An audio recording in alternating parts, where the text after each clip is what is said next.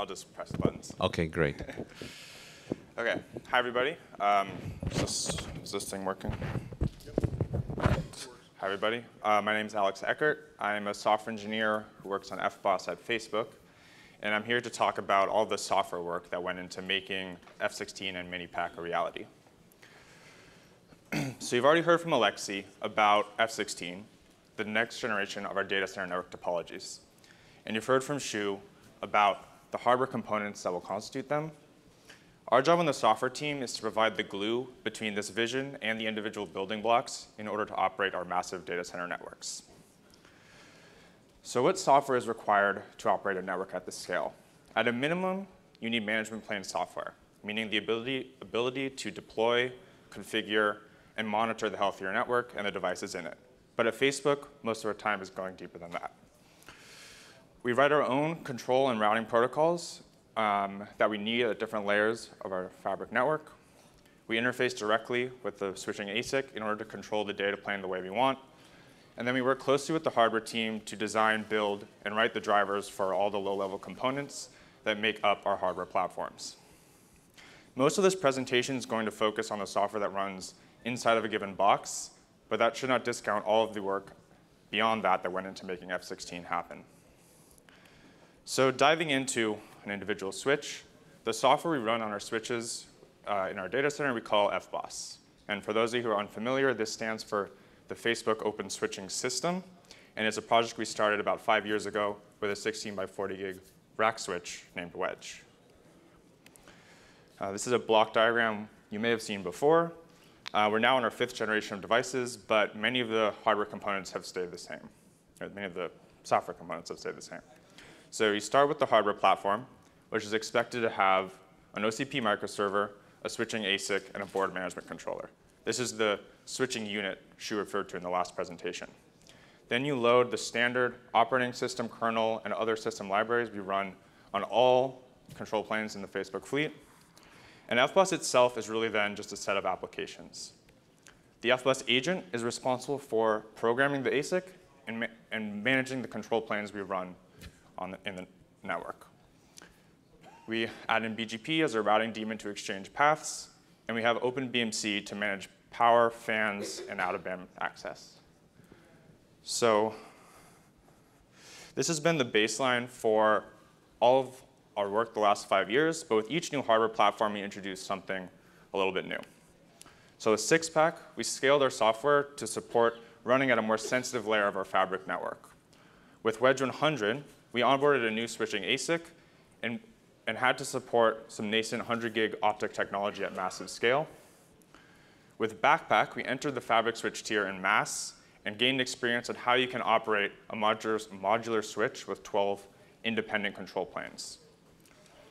We created a variant of Wedge 100 with a more secure microsystem, microserver, and a trusted platform module. And then we took those switches, jammed a bunch of them into a rack, and enabled building switches of arbitrary sizes from smaller reusable building blocks, which we use for our fabric aggregators. Which finally brings us to Minipack, which introduces its own set of challenges. First, it is a modular switch, but with a single control plane. In some ways, this is much simpler. Alexei alluded to this in his first presentation, but the software on the box is actually much more complicated. Because we need to support these different PIM types and also different port speeds within a certain PIM. It's the first platform we need to support programming external PHYs. We needed to have drivers for I2C and MDIO to talk to our optics and these PHYs. And we had to run with this new FPGA implementation in order to accelerate these two protocols to support 128 ports.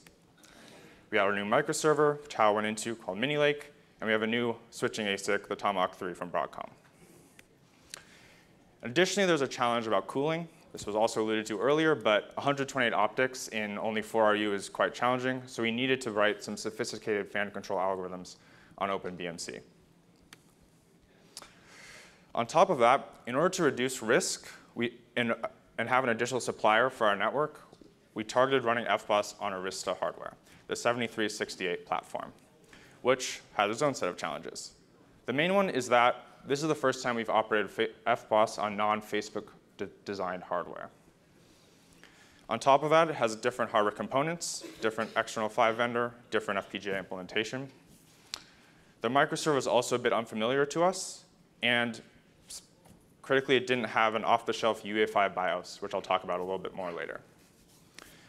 Operationally, we need to be able to manage these devices either as FBOSS devices or in EOS mode. And converting between these two software stacks is a complicated procedure.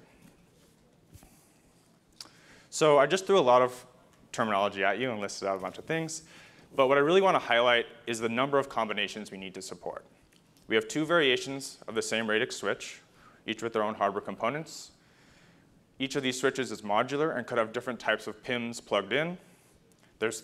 These devices could be dropped at one of 3 layers in our fabric networks. And we want to run the same binary that we run on all of the hardware platforms I introduced at the beginning of this presentation on these new devices.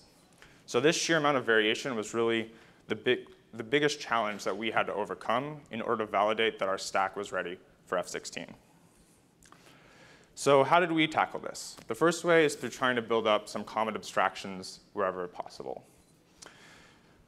While these two platforms, Arista and Facebook Minipack, certainly have differences, their capabilities are basically identical. So our job is to abstract away these differences so that we can run the same software stack throughout our data center.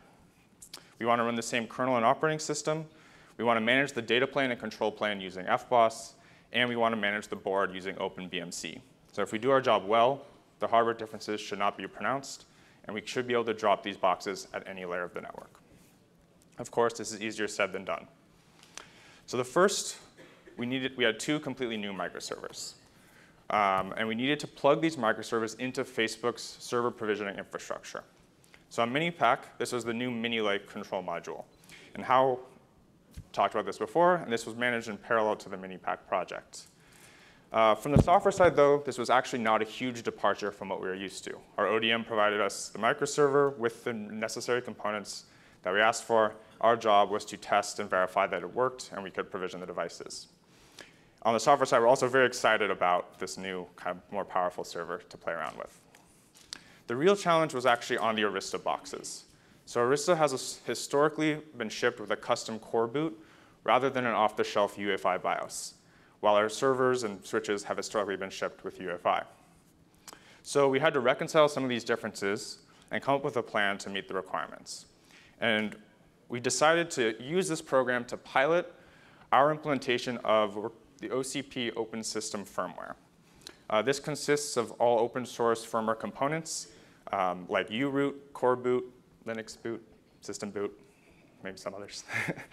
As I'm sure many of you know, firmware bugs are never really fun to debug, and they're very tedious to track down. So our host provisioning team had wanted to try this for a while, so this was a great opportunity. This whole project was a good step towards controlling our destiny even more through managing our firmware toolchain ourselves, like we do our hardware platforms and switching software. So the other significant challenge was the conversion process itself. So Arista ships us the boxes running EOS, and it's our job to convert some of them to FBOSS. This process involves what they call a full personality change of the box. In EOS mode, the microserver is in charge of controlling power, fans, and other onboard components. In FBOSS mode, we want OpenBMC to take charge of all of that, which is more in line with how we manage other servers in the fleet. The conversion itself is a bit of a song and dance between EOS, the stored OpenBMC version, the OCP Open System firmware payload, and our conversion scripts. But by working closely with Arista, we're able to harden this process, and we have a few boxes converting back and forth with a pretty regular cadence to avoid no regressions. So we finally got a Facebook image booted now. Now we have to support the modularity of this platform. So going back to the diagram I showed you at the beginning of what FBOSS looks like, the components in the top half are largely untouched, but the bottom half has gotten much more complicated. The main elements that we need to program are the external PHYs and the transceivers. Each component is going to have precise settings based on which port it is, the type of PIM that's plugged in, the speed we want to run it at.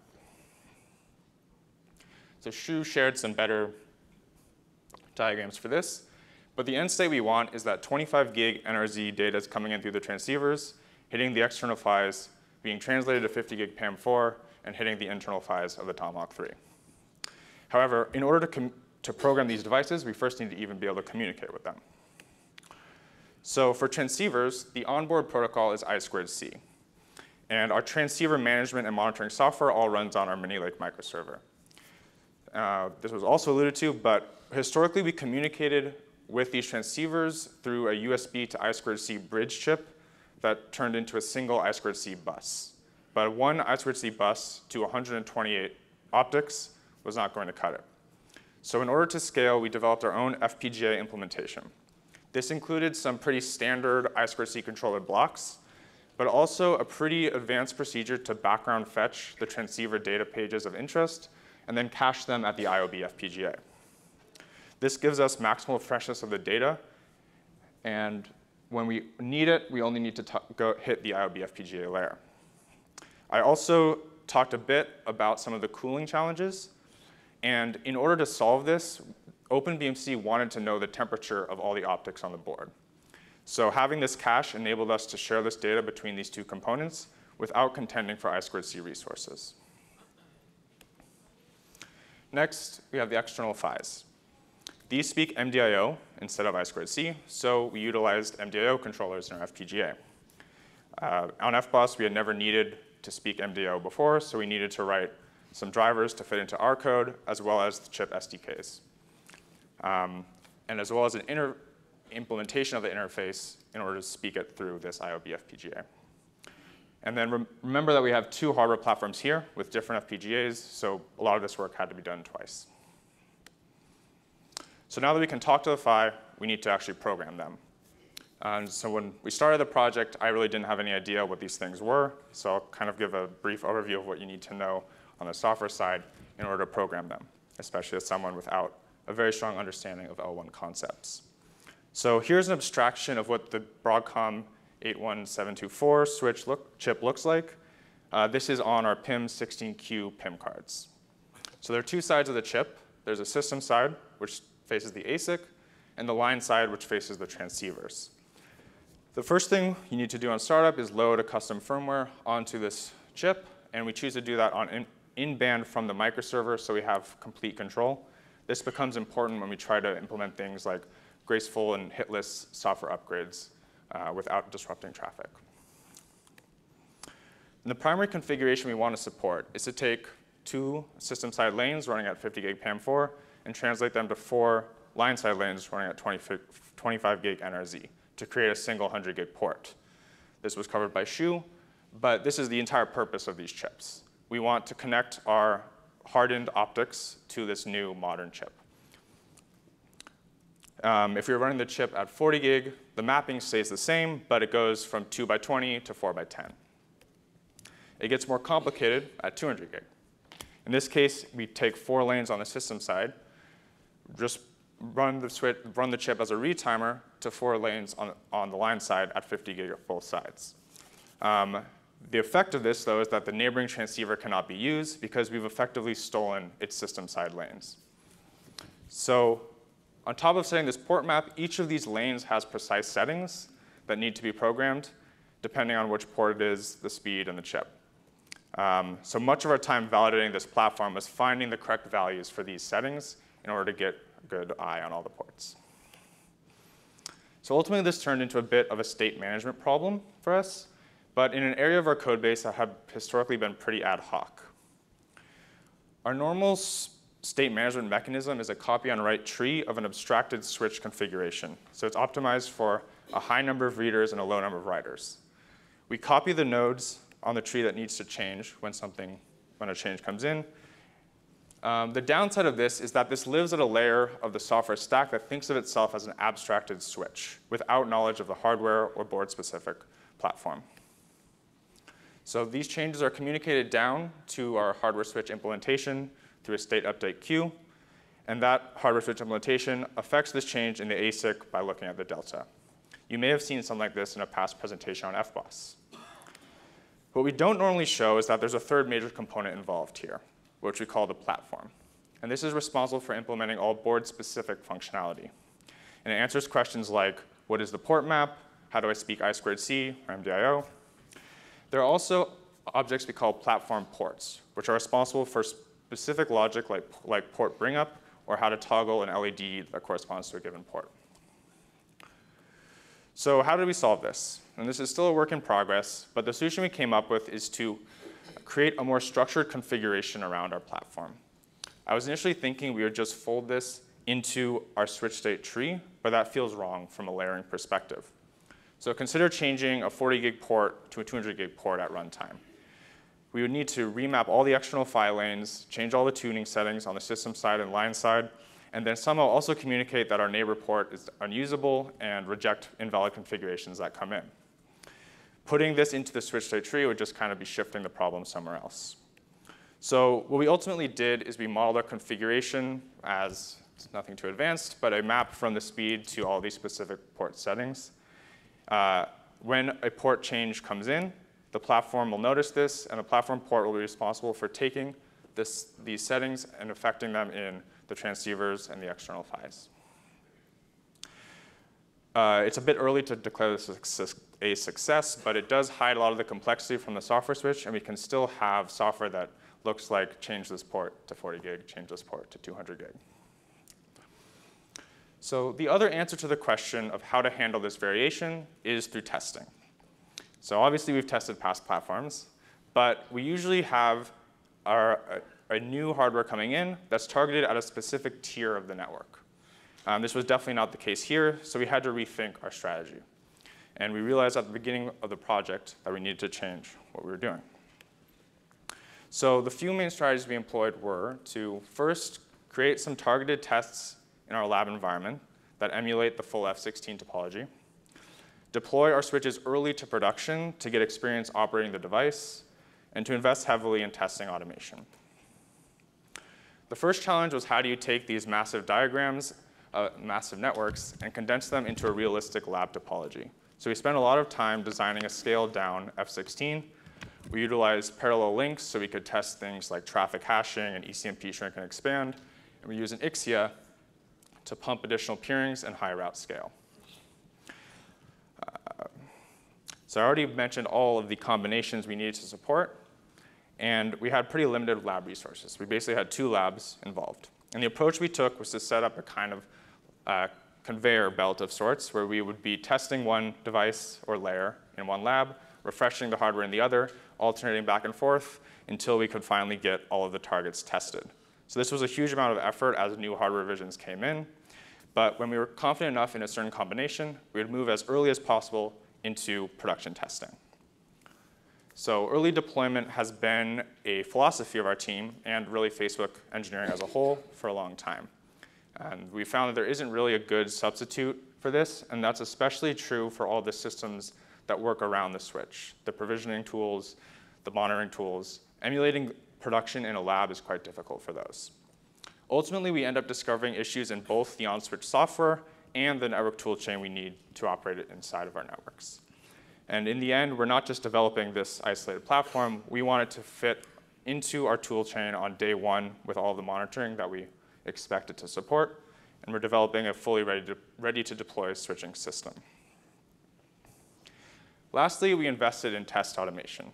The first challenge was taking all of the testing that was traditionally done by our data center networking team in labs and automating it. Historically, this has been very manual, and automating it allowed us to get these tests running at a somewhat regular cadence while we could turn our focus to some new combination that required some new feature work. We also began developing more targeted ASIC data plane testing. So this was not intended specifically for mini-pack, but rather to ensure that we don't regress when we introduce changes that affect 5 hardware platforms at the same time. These tests will focus on the lowest layers of our software stack. And unit testing this layer has traditionally been pretty difficult. At the abstract switch layer, it's not too hard to create some unit tests. But when you start getting closer and closer to hardware, you really want to see how it actually behaves. So the strategy we took was to write things that look as close as possible to unit tests. We're testing a specific functionality, but running it on actual hardware. This allows us to repro problems and work with our partners faster, and then also to verify the behavior and the chip behaves the way we expect. We then plug these targeted tests into our common Facebook testing infrastructure, and this provides us with good on-diff signal for when a developer might have broken an old platform or a new platform with something we're working on. So together, we're aiming to use these strategies more and more, and we believe this will allow us to introduce new hardware platforms to production even faster. So some takeaways from this presentation. First is that Minipack is a powerful modular building block for our switches. And software support for this modularity has its challenges, which I tried to convey in some of this presentation. And while this is always an iterative process, we were able to overcome these by rethinking some of our designs and then investing heavily in early deployment and testing automation. So thank you.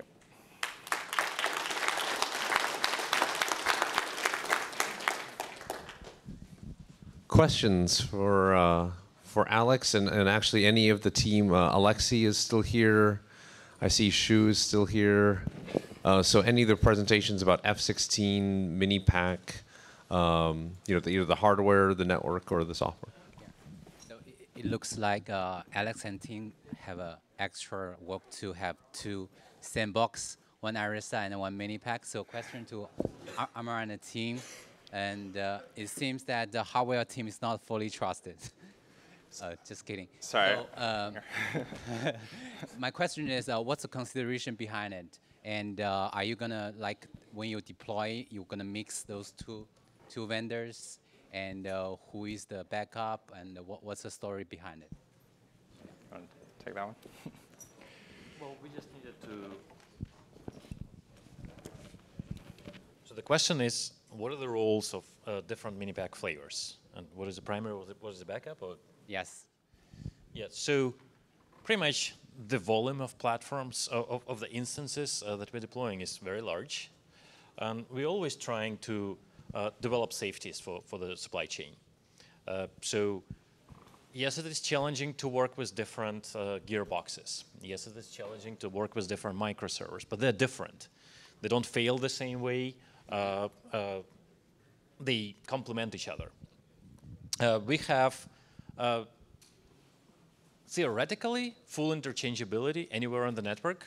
So we can build the F16s, we can build edge grids of any components from this set. But on practice, we target certain network layers with a given type of component. So just balancing the load of how many boxes of each type goes on the network where. But philosophically, this is just a convenience, like to structure it, but philosophically, we support full interchangeability, and we designed everything for full interchangeability. Mm-hmm. We just consider it like A, B variants of the same platform. Okay, gotcha. Thank you. Question? Hi. So I kind of have two questions I'd like to ask. The first is that, so now it seems that it's all the XJS Tomahawk chips, but there's still yet another line of chips that the Dune chips with deep buffers. So what's the consideration here? Is that do you think that the deep buffer is still needed or not? The second is that now the network topology is kind of 1/1 over subscription, which means that actually it's from network capacity point of view, it's a kind of flat network, right? If we do routing or load balancing correctly, right? But in this case, is actually can the server actually use the servers can use all the capacities that you are providing? Is this kind of overshoot? Yeah, thanks. So for the deep, I have this one. So for the deep buffer question, certainly in our data centers, we have not needed that, and we like the reliability we get from having predictable buffer sizes. This, not to rule out, maybe we'll do it someday, but this is not needed yet. But do you still, I'm sorry. Sorry. I have a follow-up question. Sure. That do you still have this many-to-one traffic pattern?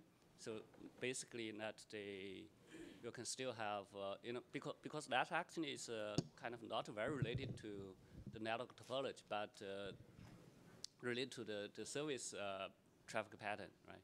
So that we will still have bursts in the catalog. Right? We definitely have it, but we design our services and applications to be able to withstand that as well. So we do load balancing on the network layer, and we do load balancing on the service layer as well. So we are trying to avoid these situations. Like deep buffers is all great, but they have their own disadvantages, the latency variation and the power consumption. When we're talking scale, something that's like more optimal in a small scale application, when you blow it up to a massive scale, all of this like extra 10 watt of power, extra 100 watt of power, or extra millisecond or microsecond of latency, all of this comes to play. So we're just trying to go simple and attack, like when we get a problem, when we get incast, when we get some scenarios, we attack it from all possible ends, including the application. Yeah, we have kind of an advantage that if like some application starts just completely messing with the network, we can go like talk to them and come up with a solution together. And we'll work together to forecast what we need in the next 2 or 4 years so we can support it. Yeah, the other question is about like racks being, or servers being able to utilize this capacity. That's an interesting question because as it stands right away, not necessarily, but we're not building the network for today. The network has a long life cycle. It takes time to put in place, then it takes time to run in production, then it takes time to convert to the other things. During all this time, we are introducing the new services. So we're looking long term. We're looking on the services that we are developing, hardware that we are developing, that will appear on this network throughout the life cycle. Yeah. And the situations like what you're talking about with incast, with like various scenarios when we need to absorb unexpected large amounts of traffic. Maybe we can move on to some other questions. Thanks. Hello. My question is, was there a need for the lower speeds like 2 into 50 gig or 4 into 25 gig? Do you support that actually? Sorry, lower speed like 40 gig or? 40 gig, 4 into 25, yeah. and 2 into 50. Do you support in this? So lowest we have right now is 40 gig, but like when we present these things, it's kind of easy to think of it as a vacuum, like we're just dropping this massive network in place. But the challenge is kind of the transition period. So we need 40 gig because we still have a few 40 gig fabrics, right? We need like potentially mixed PIMs because maybe we'll be transitioning some to a newer, higher speed while others are still on the current speed. So we do have the need for this for kind of these transition paths to make them smooth. We haven't really found a need to go lower than 40, but it shouldn't be too hard to add. Yeah, another question is like you had a new FPGA. So is it a PCI endpoint or it's an I2C endpoint? It's a PCI endpoint from the microserver. We kind of load it into the operating system, so it looks like we're doing memory accesses, but they're turning into PCI read and write to the FPGA. Thanks. Thank you for the talk. Question for Alexey. You talked about top of rack up to spine traffic, the 128 ports of 100 gig. What about if traffic leaves the region, kind of through your backbone? We organize our application in such a way that like what leaves the region is relatively low amounts of replication or north-south traffic.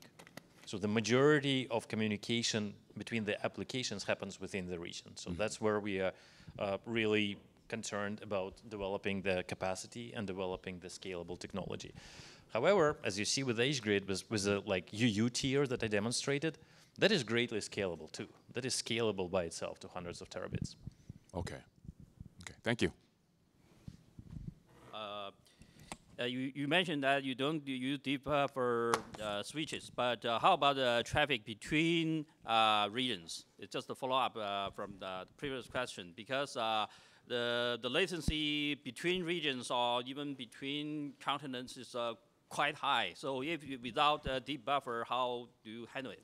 Maybe we can just take that offline. I mean, the deep buffer question, there's a presumption that deep buffers actually solve something, but we can take that question offline, because that's a little bit unrelated to the data center discussion that we're having, but we're happy to talk about it offline. Yeah. Let's go to another question. Question is about availability.